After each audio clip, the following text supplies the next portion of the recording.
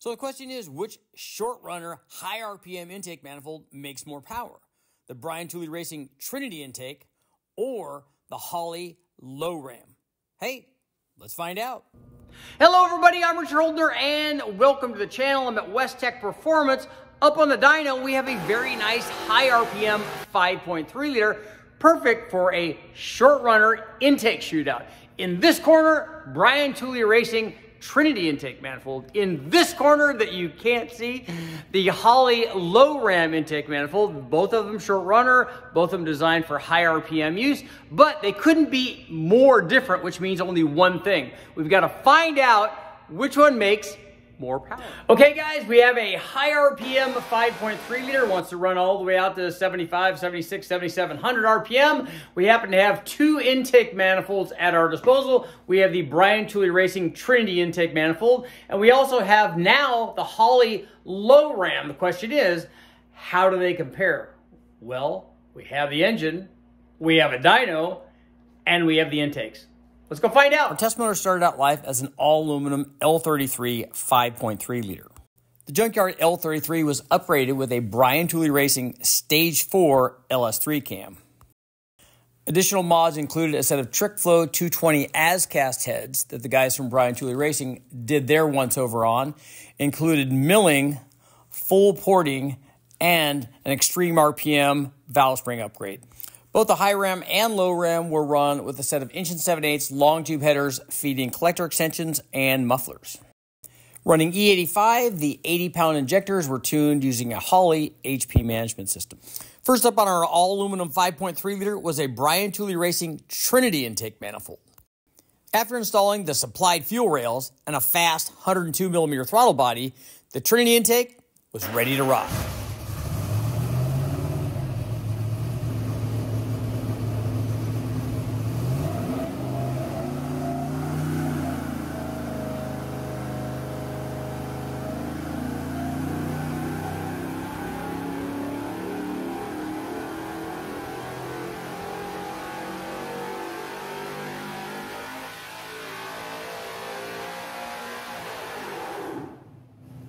Okay guys, here are the results of the BTR intake manifold. As you can see, we ran quite a lot of RPM, starting down at 31 or 3200 RPM and ran it all the way out to 7700 RPM.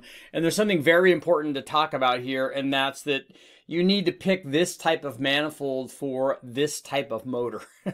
A lot of guys will want to get this manifold, and if you want to get this manifold because you think it looks good and it fits under the hood and all, that's fantastic.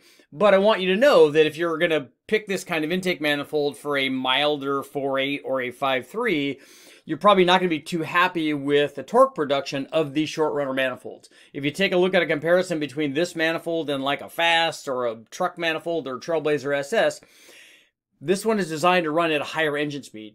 Those manifolds won't make the peak power that this one does, but this one won't make the average torque production that those others do. So it's very important that you pick your combination or pick your intake manifold for your combination. This manifold on a 5.3 with a truck Norris cam, not a good choice.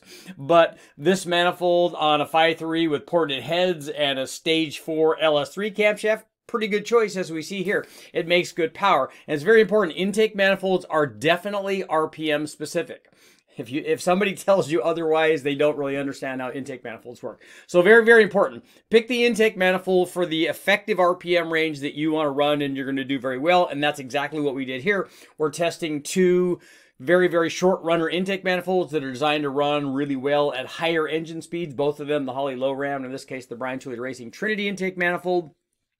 We had big enough throttle bodies on both of them, 102 on this one, 105. So you guys can, in the comments, let me know, 105, you know, that's why one makes more power, because it has a bigger throttle body. You guys can let me know in there. But on our 5.3 test motor, we had a stock bottom end 5.3. We had the big cam in it. We had ported heads. And on these short runner manifolds, that stuff comes into play where we want to make power at a very high engine speed. So let's take a look at the results on the BRIANT TOOLEY Racing Trinity intake manifold. We can see this thing made peak power out here at 7,600 RPM, 551.6. So if you're a roundup kind of a guy, 552 horsepower out there at 7,600, and 419 foot-pounds of torque. Yeah, 419 foot-pounds of torque at 6,100 RPM. The fact that this thing made peak torque at 6,100 RPM, which is higher than a lot of motors make their peak power at with milder cams and long runner intake manifolds, tells you that this is definitely a higher RPM intake manifold. So if you want to make big power out on the big end, this is the kind of manifold to do it in this kind of combination. Please note that the reason that we didn't run it higher, you guys are going to make comments, so please do, but definitely make some comments. The reason that we didn't run it out to 8,000 RPM is because this is a stock bottom end motor. While I think it will go there with this spring package and this camshaft that we have, because the camshaft is pretty stable, I just didn't want to subject this thing to lots and lots and lots of 8,000 RPM pulls. This thing already has hundreds of pulls at this RPM level. So for the guys worried about, oh, my stock bottom end, I don't want to rev it to 6,000 RPM. Trust me, you can run it to 6,000 and way more than that, as this test shows. Now let's take a look at the Holley low ram. After testing the BRIANT TOOLEY Racing Trinity intake manifold, we removed it to make room for the Holley.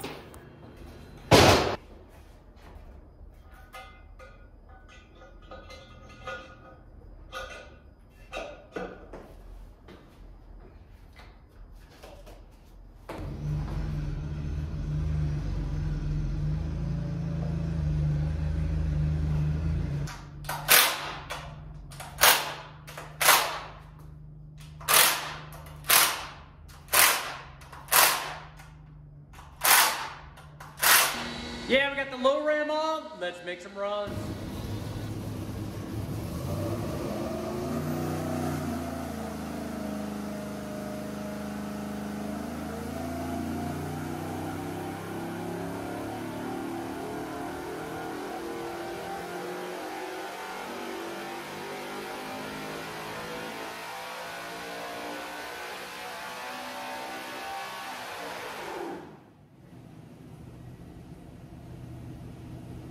Okay, guys, let me know in the comments.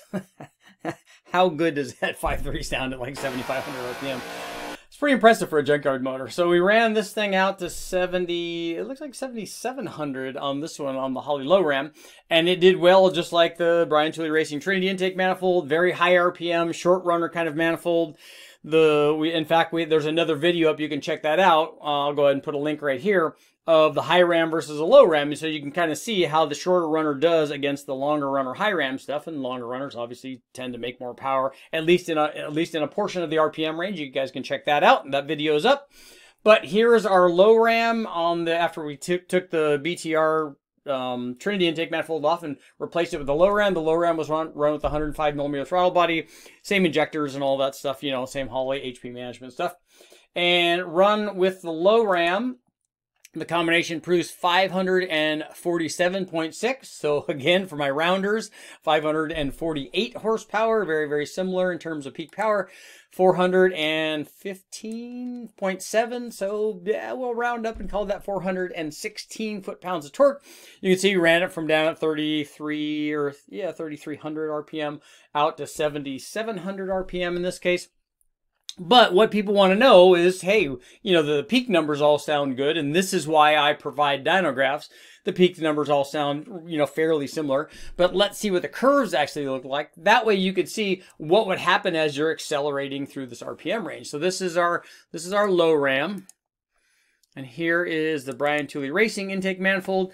You can see it's interesting that it almost looks like weird kind of sine waves happening, and we'll label these, but the BRIANT TOOLEY Racing Trinity intake manifold seems to climb away from the low ram in different spots. It did it here down past, you know, 4,100 to 4,200, did it again in the 4,700 to, well, 5,700 RPM, and then did it again from 6 to 65, and then did it again from 7 to 75.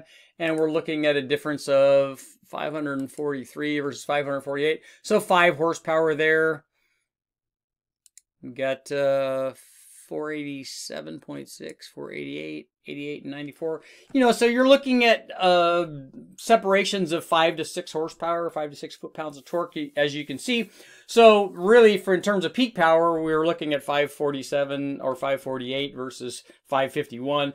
Not a lot out at the very peak, but you are getting some gains going through the RPM range. And again, as I said, it's very important to note both of these designed for higher RPM use, which we're out near, you know, 76, 7,700 RPM. So if you're running your motor there, these short ram manifolds seem to work pretty well. I'll return over. Please make sure, like, share, subscribe, ring the bell, do all that stuff, and I'll keep testing.